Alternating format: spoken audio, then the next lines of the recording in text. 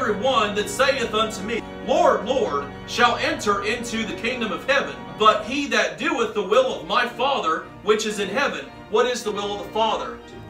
To believe on the Lord Jesus Christ. Many will say to me that day, Lord, Lord, have we not prophesied in thy name? You see, Kenneth Copeland is going to go before God, and he's going to say, oh, but God, didn't I prophesy that that cancer patient was going to be healed if he gave me $1,000?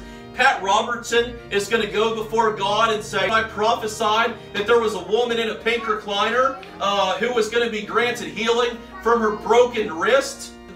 The Pope is going to say, oh God, don't you know that I'm the vicar of Christ? I'm God's representative on earth, that I'm infallible? And Jesus Christ is going to say, you're going to burn like a sausage in hell, boy. And in thy name have cast out devils. Rodney Howard Brown is going to go before God and he's going to say, oh God, did I cast devils out of them and turn them into laughing, cackling jackals? You know, the International House of Prayer and Bethel Church are going to go before him and say, oh, don't you know that these people who walked on the stage acted normal, that I cast the devil out of them, and that's why they twitch like a seizure case? You know, actually he cast the devil into them, but that's how foolish these people are. They're going to go before God and say that. And in thy name done many wonderful works. Then Mother Teresa is going to go before God and say, I went to India and fed those people and gave them medicine. You know what God's going to say to them? Then will I profess unto them, I never knew you. Depart from me, ye that work iniquity.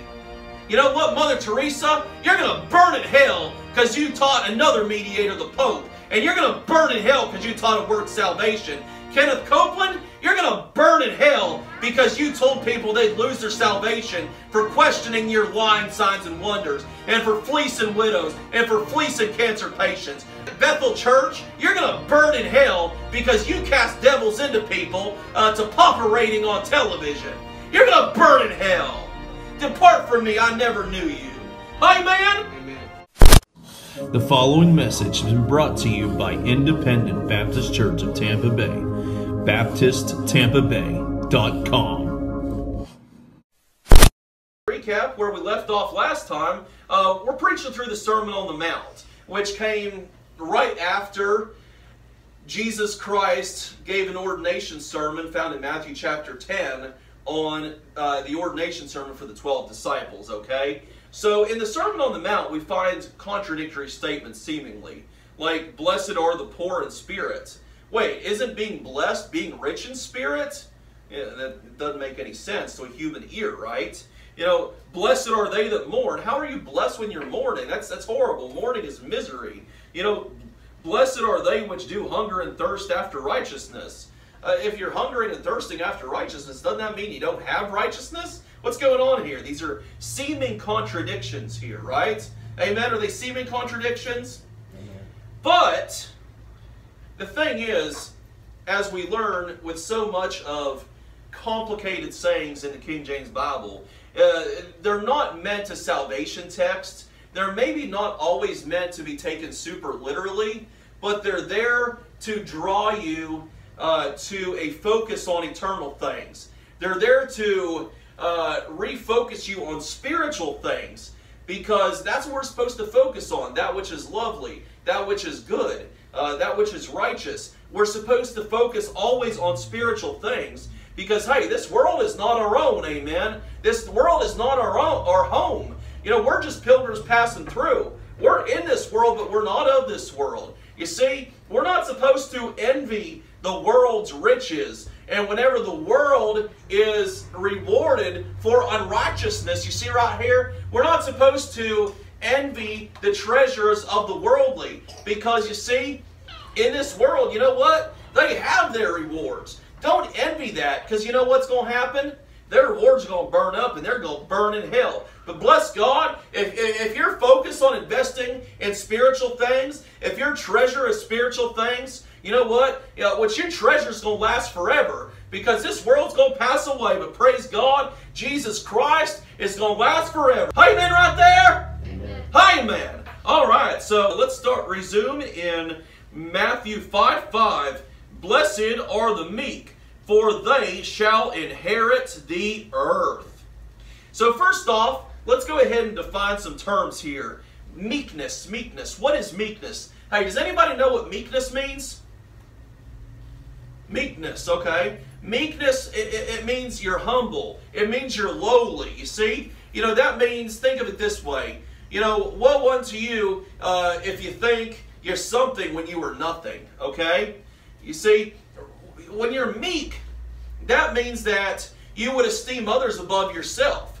When you're meek, that means that you would not hold yourself in high esteem, but rather, who do you hold in high esteem? Anybody but yourself, because you're not filled with pride. You don't have a high opinion of yourself. You recognize your state as a sinner. Hey, but I'm going to tell you something right now, okay? Jesus Christ wants us to be meek. Jesus Christ wants us to be lowly because we're blessed when we're that way. That doesn't make any sense. How are you blessed if you're humble and lowly? Wouldn't you think you'd be depressed all the time if you don't have a high opinion of yourself?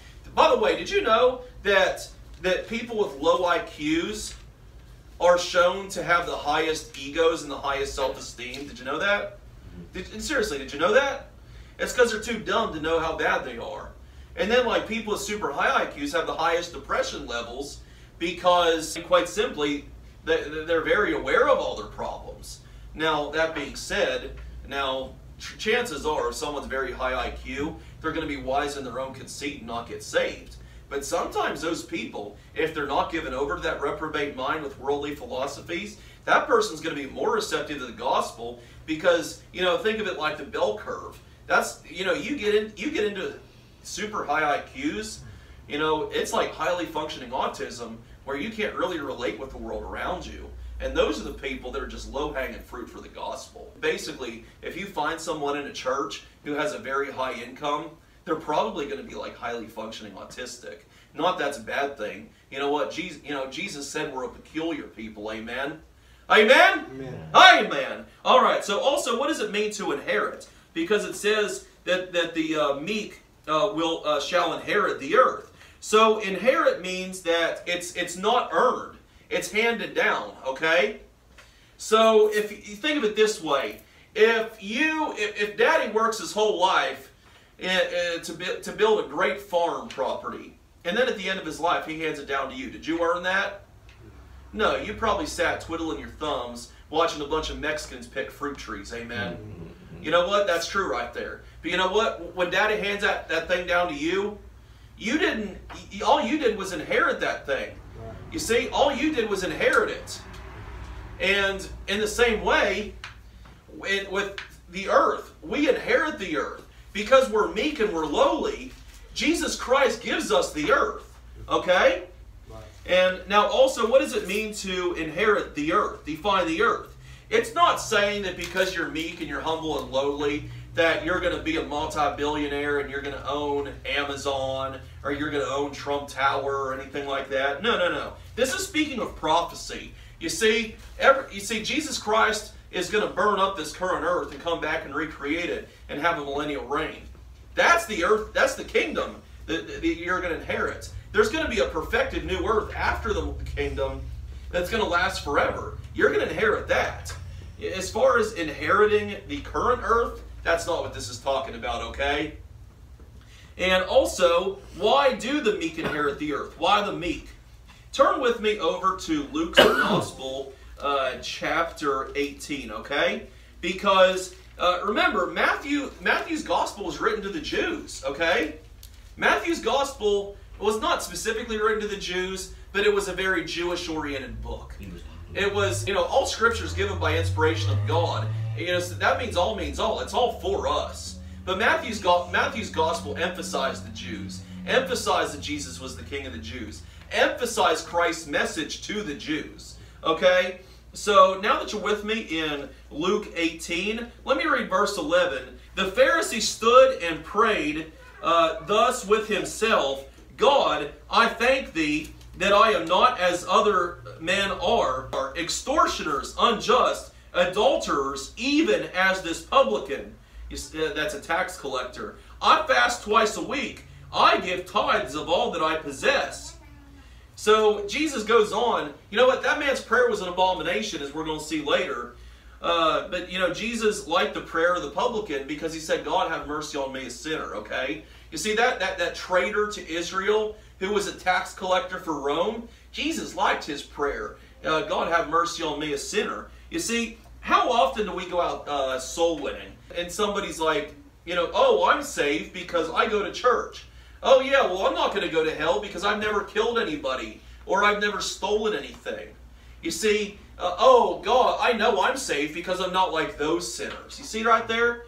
That's being wise in your conceit. That's why eventually the Jews were given over to blindness in mass.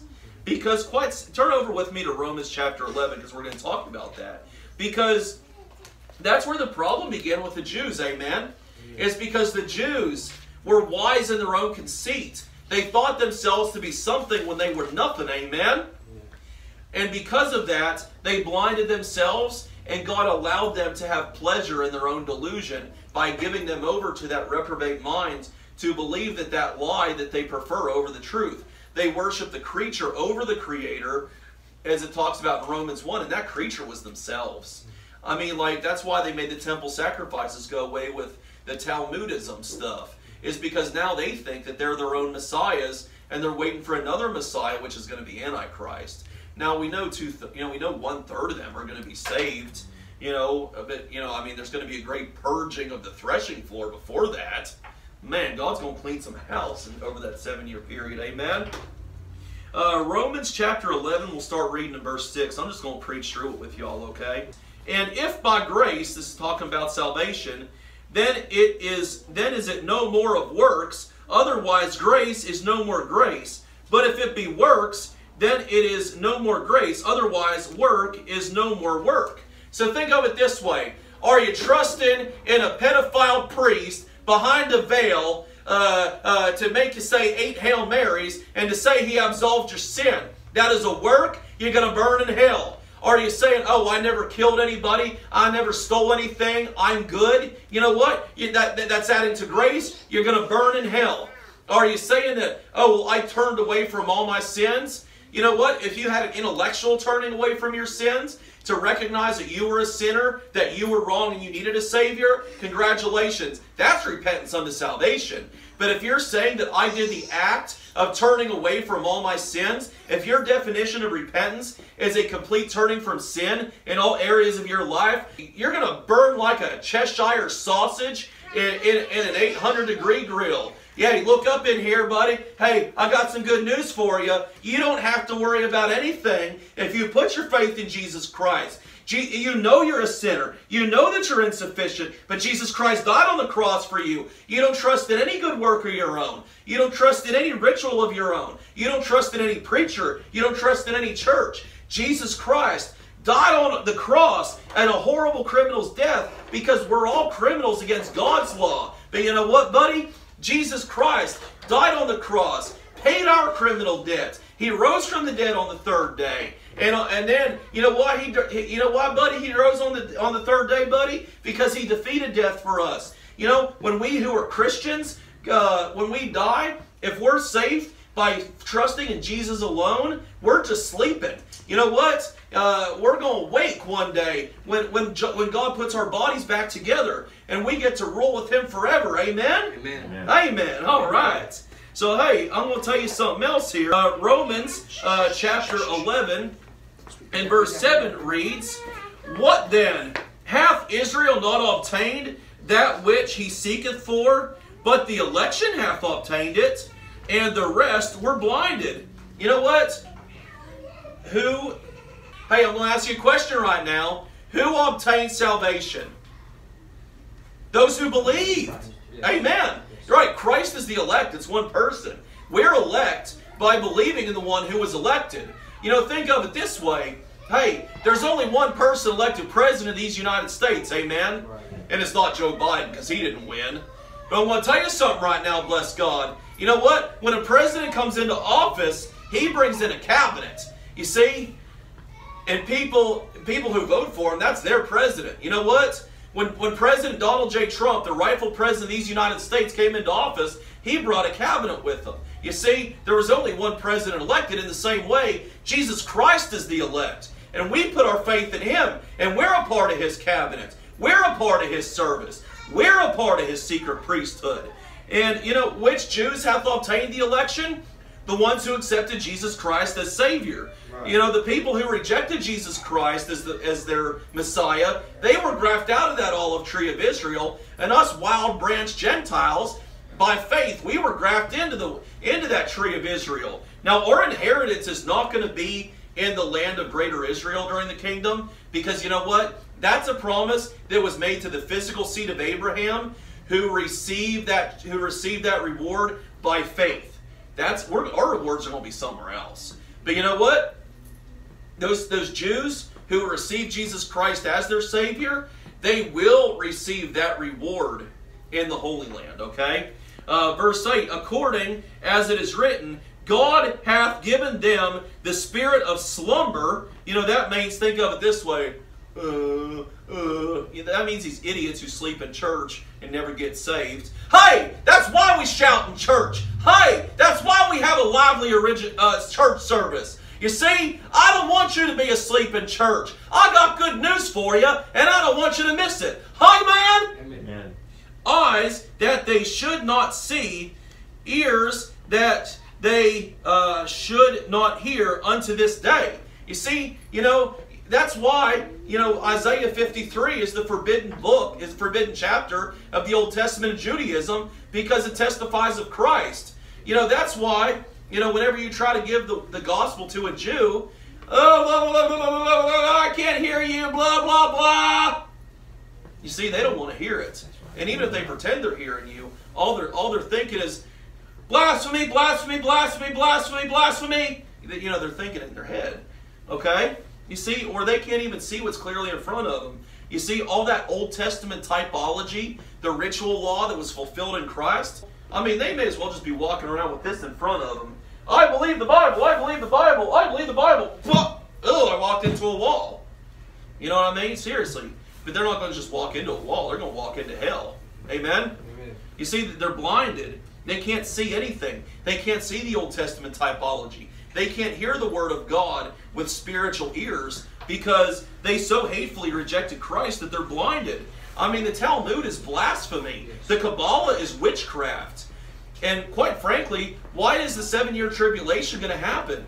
It's because the nation of Israel, that counterfeit nation of Israel, is so utterly wicked. Their Kabbalah and their Talmud are so utterly wicked that Jesus Christ is going to have to take 7 years to purge out 2/3 of them who are just totally reprobate. Amen? Amen. And David saith, let their table be made a snare and a trap and a stumbling block and a recompense unto them. Let their eyes be darkened, that they may not see, and bow down their back always. And I say then, have they stumbled that they should fall? So that's a real question. That's a real question. You know that? They're blinded. They can't see this stuff. Their eyes are darkened. I mean, you see, they're literally walking through a church house. Literally, I mean, they're walking through a church house, just walking into everything. But they can never receive anything that they find because they don't even know what it is. But did it happen so that they should fall? Did God just look down at them like a Calvinist and say, I predestined you to hell to give myself glory? You know, hey, God, hey, we're King James here, amen? Yes. We're King James here. My Bible says, God forbid. It doesn't say, let it not be. Who let it not be, fool? Bless God. Let God forbid. God let it not be. God forbid. He doesn't hate the Jews. God is willing that none should perish, but that all should come to repentance. Amen? Amen. But rather, through their fall, salvation is come unto the Gentiles for to provoke them unto jealousy. You know what? I'm going to throw something out here. You see, Jesus Christ gave the prophecy to Isaiah that he was going to be a light to the Gentiles. Amen? And you know what else? When we get, how do you get Jews saved? That's a question. How do you get Jews saved? The gospel. The gospel. But even more than that, you see, why do the Jews hate Christians so much? Because they're green with envy. It's because subconsciously they know that we got what they passed up on, which was the Messiah. And if you really want to make them jealous, go get saved so you can get raptured. And then, when we're out of here, all these Jews are going to be sitting around, and some of them are going to be like, oh, wow, those Christians, man, I'm jealous of those Christians. We're going to have to go through this because they believed and we didn't. That'll really provoke them to jealousy. Amen? Amen. All right. So also, how else are the meek blessed? Remember, in the book of Isaiah, it says that our unrighteousness is but filthy rags before the Lord. Can you imagine taking filthy, dirty rags of human waste and then presenting them to an all-holy God and say, this is my righteousness to get me into heaven? You're crippled too high for crutches if you go before an all-holy God and say, I'm worthy, I'm worthy. Hey, let me elaborate on that a little bit, okay? Ephesians chapter 2, verse 8. For by grace, you see, grace is an unmerited favor, an undeserved mercy. For by grace are ye saved through faith, and that not of yourselves. It is the gift of God. Hey, look up in here. You can't earn it. You couldn't go. You didn't earn it by saying a sinner's prayer. You didn't earn it by going to church. You didn't earn it by going soul winning. You didn't earn it by giving money. You didn't earn it by being a good person. Oh, by the way, something out there. You think it's just Jews who think they're saved by their ethnicity? Hey, you're crippled too high for crutches, buddy. Hey, look up in here. I got some news for you. When we went out street preaching down at the Greek Orthodox Church on Easter, a lady came over. She wanted to make sure we weren't going to interrupt the service. We weren't going to. I said, well, I got a more important question for you. If you were to die today, are you 50, 75, or 100% sure you're going to heaven? She's like, well, I'm sure I'm going to heaven. Oh, really? That's great. What makes you say that? Well, I'm Greek. That's yourselves.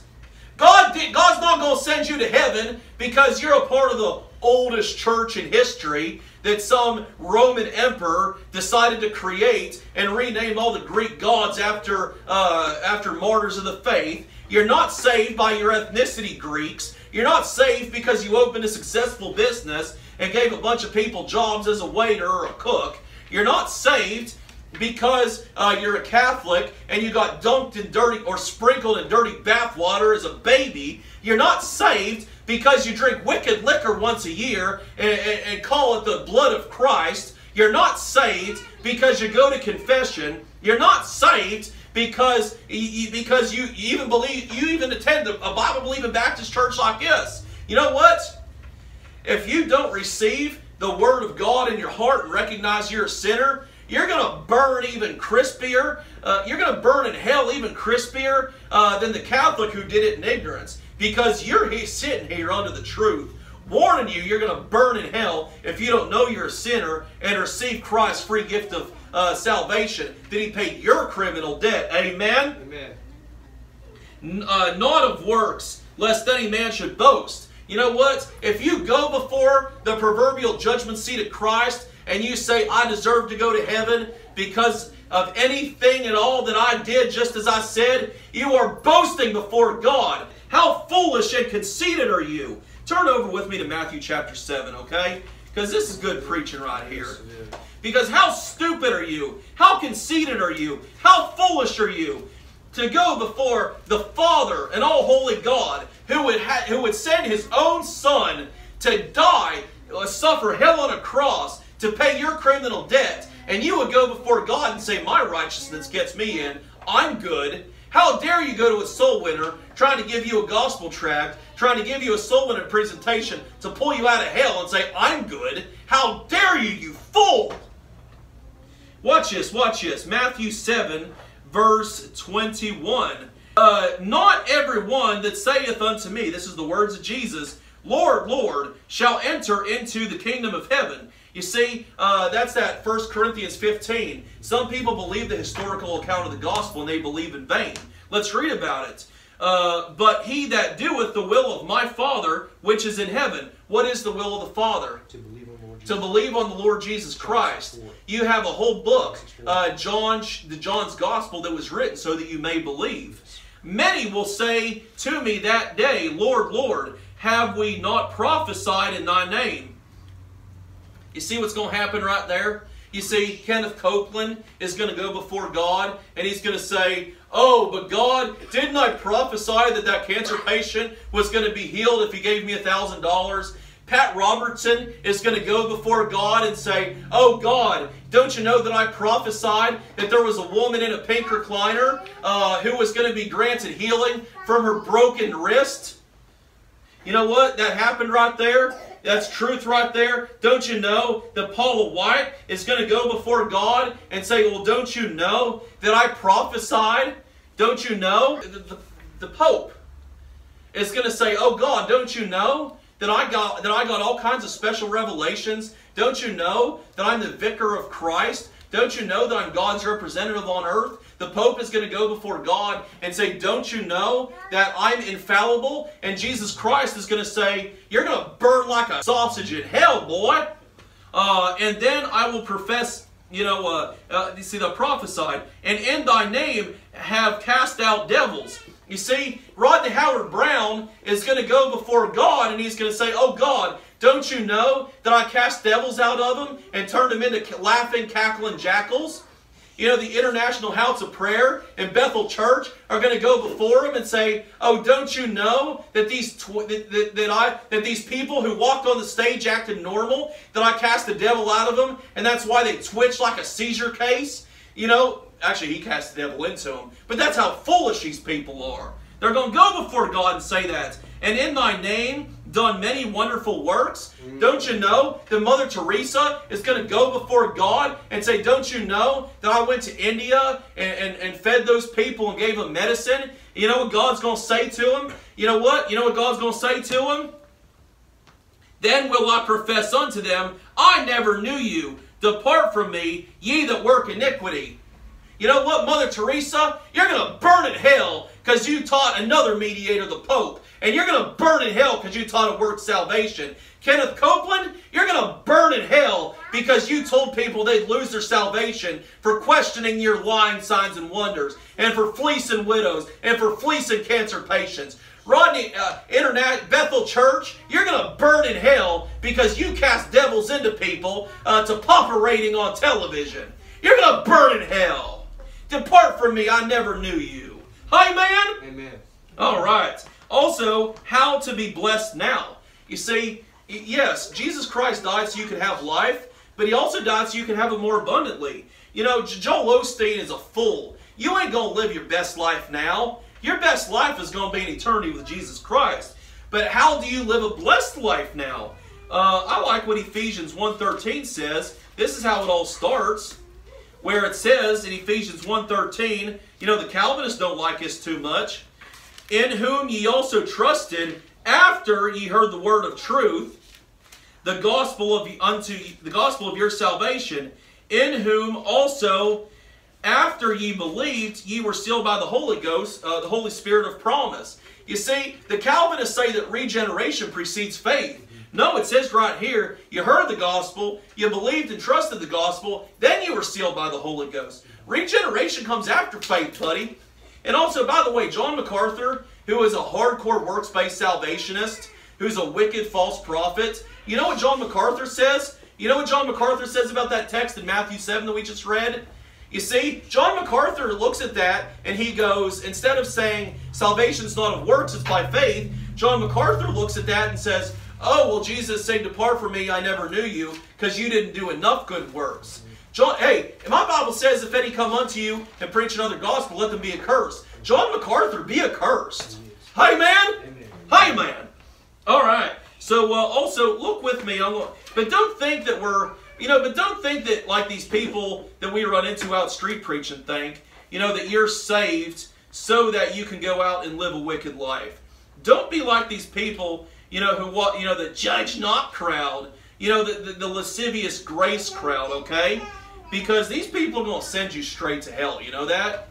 Because they have a conversion. They believe in the historical account of the gospel, but they don't believe, my Bible says, let God be true and every man a liar. They don't have biblical repentance. You see, they disagree with the Bible that preaches against sodomy. They disagree with the Bible that preaches against fornication. They disagree with the King James Bible that preaches against wicked liquor, that preaches against pride, that preaches against immodesty, that preaches against feminism, that preaches against false idols and false religions. You see, they are going to burn in hell with the greater judgment. To whom much is given, much is expected. You see, they know the historical account of the gospel, but they believed in vain because they never got under conviction. You see, Romans chapter 10 and verse 10 says, "For with the heart man believeth unto righteousness, and with the mouth confession is made unto salvation." You know, my Bible says in 1 John chapter 1 and verse 9 that, hey buddy, hey, I got some good news for you, buddy. Let me tell you what Jesus done for you, okay? Hey, I got some good news for you. You're going to like this. You see what Jesus did for you? Jesus Christ said, if you confess your sins unto Him, He's faithful to forgive. You know, that means, you know, whenever you're disobeying your parents, you know, that means that whenever you're sinning, you see, Jesus Christ, if you confess to Him that you're sinning, you know what? I got some good news for you, brethren. He's faithful to forgive. You're not saved so that you can keep on sinning and have your wickedness covered by the blood. If you think that, you're going to burn in hell.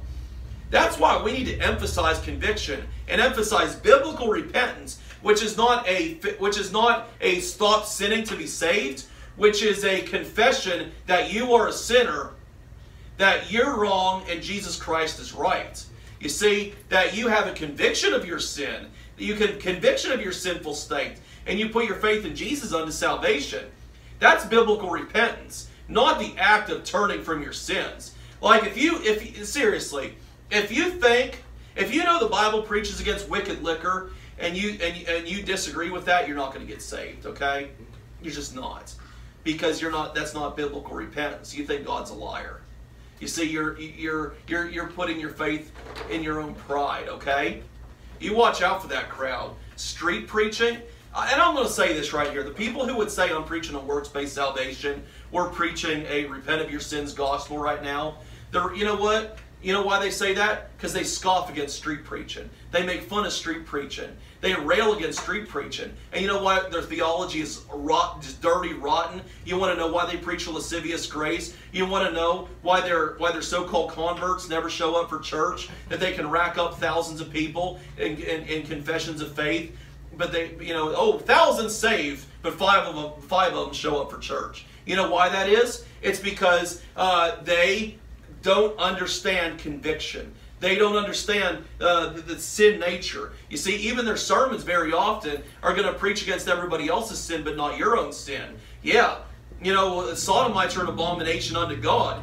You know, but are you getting off seeing some lesbo on the television set smooching? Are you? That's your sin. Are you getting off in line at the Walmart, seeing some woman in leggings, seeing some woman in Daisy Duke shorts? That's your sin, boy. You know what? They preach against everybody else's sin. But you see right here? Watch out for those. Street preaching is going to fix your theology real quick. Because repentance unto salvation is going to be that you recognize when the Bible says something is a sin, that you confess yourself, that you confess to God that you committed that sin. Let God be true and every man a liar. Amen? Amen. All right, so I want to get that out of the way there. So, hey, let's go back to Matthew chapter 5 and verse 6, because, you know what? I'm just going to throw this out there right now, because how do you get that blessing is the question. How do you cash in on the blessings that come from being meek? Verse 6 answers the question, Matthew 5:6. Blessed are they which do hunger and thirst after righteousness, for they shall be filled. Amen? Amen. So hey, I got some good news for you, brethren, right here. So how do you be filled with righteousness? You see, it says that you're blessed if you hunger and thirst after righteousness. How you going to get that filling of righteousness? You know, my Bible says there's none righteous, no, not one. You know, how dare anybody say that they're good? There's none good but God, amen? Amen. You know what? It is the imputed righteousness of Jesus Christ. It's not your own righteousness, it's Jesus Christ's righteousness in you. You see, there's none righteous, no, not one. Amen. So first off, hey, brethren, you got to get hungry for that righteousness. Amen. Hey, Matthew chapter 4 and verse 4 says, "But he answered and said, It is written, Man shall not live by bread alone, but by every word that proceedeth out of the mouth of God." Hey, I got some good news for you, brethren. You see right here, you got to get hungry for the Word of God. Hey, turn over with me to John chapter 6, amen? You know what? You got to get hungry for the Word of God. You see, you know what? If you eat bread, you're going to get indigestion, you're going to get bloated, and then about 2 hours later, you're going to be hungry again. You see what? This King James Bible is the food of everlasting life. You're never going to be hungry again. You're never going to need any other book again. Hey, bless God. This book is going to fill you up. Hallelujah. Jesus Christ is the bread of life. John 6:35 says, "And Jesus said unto them, I am the bread of life. He that cometh unto me shall never hunger, and he that believeth on me shall never thirst." You see, Jesus Christ is the bread of life. You see, that's why it's so sorry, so pathetic, so straight out of hell, if you're going out and you're having a so-called food pantry ministry, if you're having a so-called homeless ministry, and you're feeding these people just so that they can spend their money on drugs. And even if they are genuinely poor and need the help, that's a good thing to help people. But don't you ever forget, brethren, that after Jesus fed the 5,000 families, bless God, Jesus had to turn away from some Pharisees who came to him asking him for free food because they weren't there for the bread of life, bless God. They were there because they wanted free stuff. They were there for a show. They didn't appreciate the bread of the Word. You see something right here? Like we went street preaching one time, and some drunkard walks up to us and goes, "Well, you're wasting your time. Why don't you go feed the homeless?" You know why? It's because, what good is it if we go feed the homeless and they burn in hell? Man liveth not by bread alone, but by every word that proceedeth out of the mouth of God. Amen? You hunger for righteousness. That means you're going to hunger for the King James Bible. Amen? Amen. Also, hey, thirsting for righteousness. Turn over a page with me to John 7. Because you know what? You got to get empty before you can get full, brethren. You got to get empty of everything in the world so you can get full of God. Amen? Hey, look at John 7:37, where it says, "In the last day, that great day of the feast, Jesus stood and cried, saying, If any man thirst, let him come unto me and drink. He that believeth on me, as the Scripture hath said, out of his belly shall flow rivers of living water. But this he spake of the Spirit, which they that believe on him should receive. For the Holy Ghost was not yet given, because that Jesus was not yet glorified." I got some good news for you, brethren. Your righteousness is not the source of that living water. You know that? Jesus, the Holy Ghost, that being sealed by the Holy Ghost, being baptized by the Holy Ghost, bless God, that's your body being the temple of the living God, that's what that's the source of living water. You see, you don't just want to be baptized by the Holy Ghost. You know, hey, you know what? You're saved by faith. I don't want to just punch my ticket and know I'm going. I want to go first class, enjoy the ride, amen? I like the idea of enjoying the ride to heaven. You see that? That source of everlasting water, abiding in the Spirit of God, abiding in the Holy Ghost. I'm going to tell you something. It's a blessing. It's a treasure. You know what? Hey, you got to have your fellowship with God, amen? You know, you read the Bible. You see, that's God speaking to you. You know, you pray. That is you speaking to God. You see, you walking with God daily, hating your sin, obeying God. Hey, that's you living with God daily, amen? Hey, and also, why don't people discern the Bible? You notice we're seeing all kinds of weird, false doctrines out there nowadays? Y'all been noticing that, amen? You know, my Bible says in 1 Corinthians 2:14, I'm paraphrasing here, that the things of God are foolishness to the natural man because they're spiritually discerned. Why don't people understand the Bible? Turn with me over to Psalm 119 while you're turning there. People don't understand the Bible either because they're not saved, therefore they come up with a crazy work salvation. They come up with a crazy alternative view of God. That's a Jesus that is not the God of the Bible. they come up with extra mediators, extra works, extra rituals. They go through the Bible looking for strange new doctrines to prove their stupidity because they're not saved. Amen? Amen. And also, you know what? If you're dead, you can quench the Holy Ghost. You can't blaspheme the Holy Ghost if you're saved. But you can quench the Holy Ghost. Yes. Hey, you know what? You can be so dead in your sins that you think drinking wicked liquor is okay. You can be so dead in your sins that you think a woman wearing leggings and yoga pants is okay. You can be so dead in your sins that you think a man wearing skinny jeans, sissy britches, and a pink blouse is okay. You can be so dead in your sins that perverted sexual innuendo jokes from The Office or Hollywood movies is okay. If you grieve the Holy Ghost and quench the Holy Ghost enough, you can be so dead in your sins that everything you say about the Bible is complete and utter stupidity, because all you do is you occasionally pick up a Bible, do a Google search for no other reason than to find some reprobate heretic who will give you a reason to believe in a false God that loves your sin as much as you do. Amen? Amen. All right. So what's the cure for that? What's the cure? Psalm 119, 104. Through thy precepts I get understanding. Therefore, I hate every false way. God is love. You Baptists are hateful. You soul winners are hateful. You hellfire preachers are hateful. I love it when people say that to me. Through thy precepts I get understanding. Therefore, I hate every false way. You know what? They don't study to show themselves approved. Hey, I still got a King James Bible, so they didn't change this. Study to show thyself approved, bless God. We study the Bible. Even though we're sinners and we fail, we still recognize, bless God, that we're supposed to hate our sins. We chase after righteousness. We study the Bible and we love the Bible. Through the Bible we get understanding. And therefore, you know what? We hate the Pope because he sends people to hell. We hate TBN because it sends people to hell. We hate Buddha and Muhammad because they send people to hell. We hate fornication because it's against God. We hate sodomy because it's against God. We hate wicked liquor because it's against God. It is the gateway to every sin. We hate every false... Oh, by the way, why do we hate these modern Bible perversions? Because they're perversions of God's Word. We love the King James Bible and we get understanding, therefore we hate every false way. You know what? It's not like you as a Christian are called to love sin just a little less than you love God. No, sir. No, ma'am. Quite frankly, what this means is, oh God, I hate them who hate thee. I hate them with a perfect hatred. You hate sin. You hate the wicked television set. You hate false gospels. You hate false religions. You hate modern Bible perversion because you love God. Amen right there? Amen. Amen. You know what?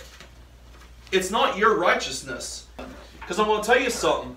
Don't ever think that you're a righteous person. Because that's not righteousness. That's self-righteousness. If you're a lost person and you're self-righteous, you're going to burn in hell. If you're a Christian and you're self-righteous, you know what? Pride goeth before destruction just the same. God's not going to take your salvation away for being self-righteous. But bless God, you better check yourself because you're heading for a fall. You see, my Bible says that Jesus Christ will chasten and scourge all true believers. My Bible says that even brethren can commit sins unto death. You better check yourself if you're getting self-righteous, because that goeth before a fall.